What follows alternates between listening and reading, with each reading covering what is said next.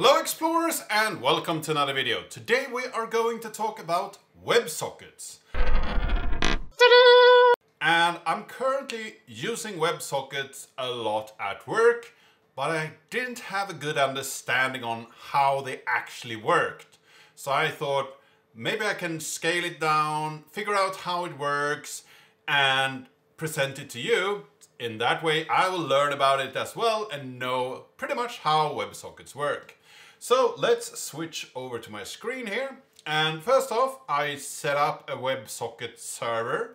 In this case, I used Java. There is a bunch of different implementations online for WebSockets in different languages, and they are all doing it pretty much, very much similarly. So here we have a WebSocket server, Java WebSocket 1.5.3, and let's start that up.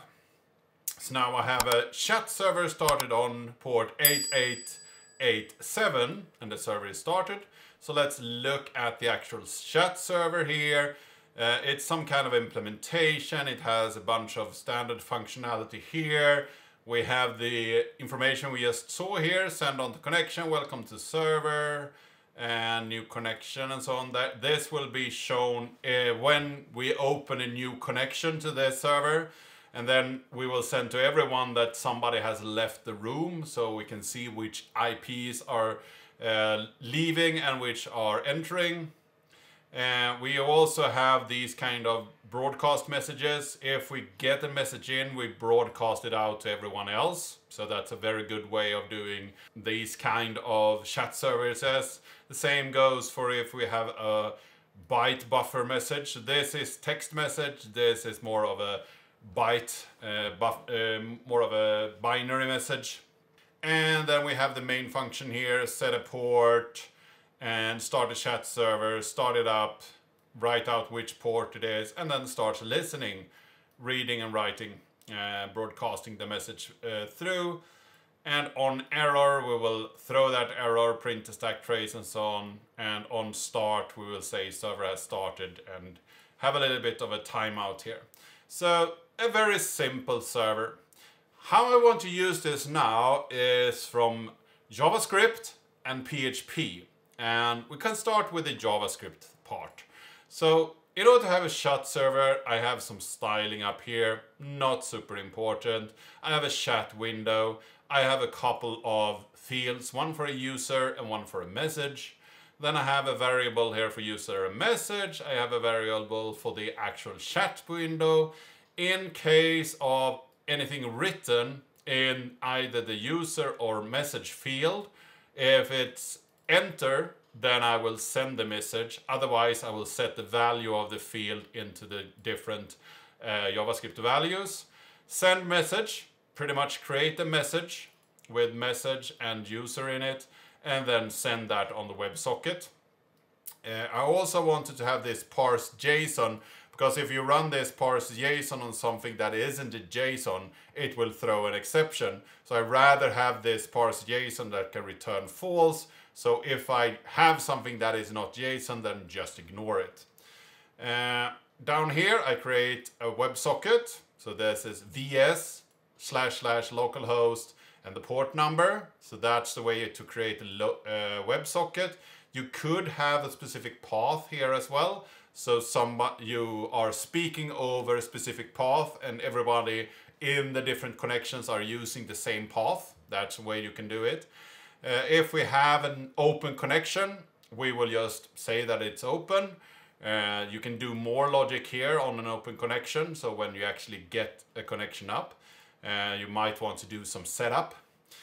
Same goes for close connection down here. I just throw away the WebSocket and say that the connection has closed.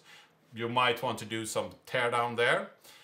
On a specific message though, I will write the message out. I will parse the data on the message and then I will get this JSON. And if it's not false, so it is actually a JSON message, I will set that message to the chat window. So I set the user, message, and then a BR, so I have a new line. And I will also console log that specific data. So if we go over to some of my screens here, I can open up these. You can see here that I have two chat windows. I can say Olaf is in one of them and Daniel is in the other one. And if I say hello Daniel, it should be sent on both. Let's see if I can restart them here so I actually have the sockets connected. Hello Daniel. Nice to meet you, Olaf.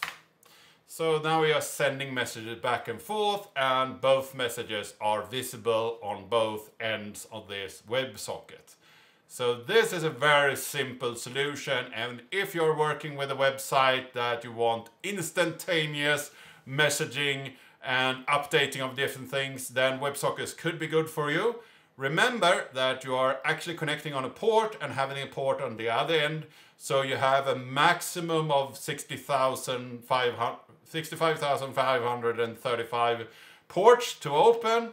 So this is not something that you want to have in a high user environment, but if you have an admin GUI with less users in the system, then this could be a good way to have more interactivity. You can also have, of course, multiple ports if you have multiple users, but that will take more resources, of course. But this is the way to do WebSockets easily as a chat server. But now I also talked about doing this over PHP. So let's go back to this screen again here and look at the last one here. So what I want to do here is send something with PHP. So I have this user, which is the computer. I want to tell, let me tell you, this is the message, and I will send that message. And this is the raw way of sending a message. So first off, I create a socket, a PHP socket, and then I connect it to the specific domain, localhost, and the specific port. So this is very simple. Then here I create some kind of noise, just a bunch of random characters, and these are characters in the low range, so they are ASCII characters, just for creating something that is easily read. And then I will do a base64 encode on that noise, so I have a key. This key is not really used. You can use it to verify the connection, that you actually have a valid WebSocket connection, but I'm not doing anything with that. So what you do is say, I want to get / on this HTTP connection. I want to say which domain I have. I want to upgrade this to a WebSocket. The connection should be an upgrade connection, and the origin should be my domain here, so http://domain. So that's pretty simple, not much to it. Then I can say here that the protocol should be chat. There is a bunch of different WebSocket protocols, but if you're sending just text messages, then chat is a pretty good one. WebSocket version 13 is a pretty new one. You can have even newer ones now, perhaps. And then I send the key. So these are the parameters. Not all of them are required, but most of them are good to send. So I create all these headers and end with a double catch return and send that on the port. After I've sent that, I do 2 reads, and the first one, I read the actual response of all the headers, but we also know that the chat server, when it got a connection, it sent a bunch of information here. Welcome to the server, new connection, and so on. And I wanted to catch those as well, so I can actually have a free lane to send my message. I read both of those and var dump them out so we can see what the server is actually sending back. Then I want to send my message. So the message that I sent in here, I will JSON encode that to a payload. Then I want to set some kind of header for this message. This is a framed message with a small header and then the data. And the data can be pretty long. It can't be longer than a long, but it can be a bunch of characters. So a pretty long message. And so if it's longer than 65,535, then it's a long, so then we will use 64 bits length in the message instead. But we can start with the first byte here. The first byte is a bunch of flags, and we can look at the specification for these flags over here. So the first flag is this the last message in this, or will you send more messages here as more frames? But I say that my message is always the last one in this series because, yeah, I just send quick chat messages. Then we have 3 reserved bits, and then you have 4 bits of opcode. That's the first little part, the first byte of this. And the opcode is what kind of data do we want to send me. And the opcode could be everything from text to binary, and if you want to connection to close, or if you just want to do a ping or pong and so on. So these are the different values that you can send. I will just send the first bit, so it's a text frame. If you send the second bit, it will be a binary frame.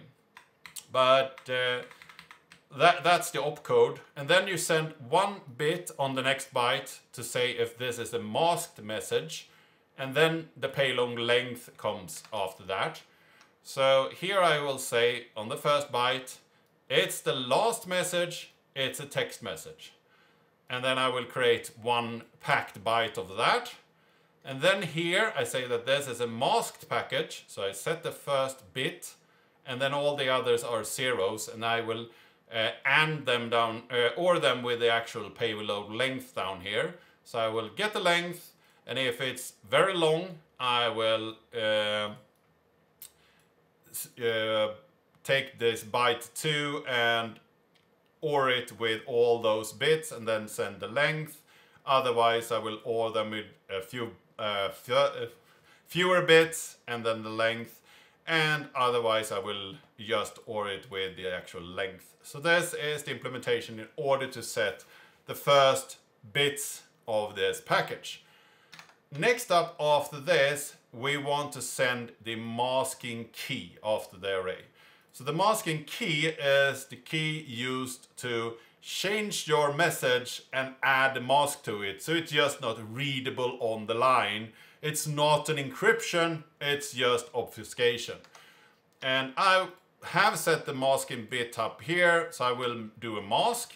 So what I do is I create a bunch of random noise here again, a bunch of binary bytes, which is random. I add those as a mask, so 4 bytes of random. And then I go through the length of this payload and just XOR with this mask. So the first byte will be XOR with the first mask byte, and so on until I get to the 4th, and then I start over again. So that's why I use modulus here to get the masked bit to XOR with. And then I just do a write on the socket, shut down the socket and close the socket. So this is everything I need to do in order to send one message using the protocol. And if you are a server, you will receive this message, decode it, and perhaps send a message back in a similar manner. So it's a very simple protocol which is pretty well packed to send data over the line with not that much extra headers and so on. So let's try it. We go over to the terminal here, write PHP, send message. It will send it through. What we get back here is first some headers. So it's a WebSocket protocol handshake. 401, we do an upgrade here. We get a specific date. We got this WebSocket accept. So this is the key that we sent before with the server's key. So we actually have something that we can send traffic over, but this is never used. It's just to verify, as I said. This is the name of the actual server, and then the upgrade is a WebSocket. So that's just a bunch of headers. and then we get this welcome to the server, new connection on /.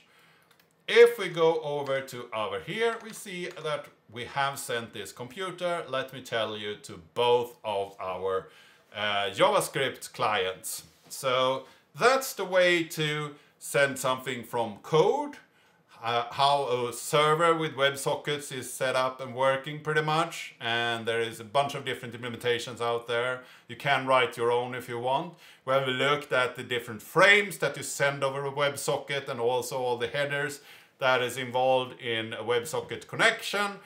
And we have also implemented a small JavaScript chat client with a WebSocket. So this was what I wanted to show you today. I hope that you found this interesting. I hope that you learned something today. If you liked this video, give it a like, share it with your friends and colleagues. If you haven't subscribed yet, please do that. And I really hope to see you in the next video.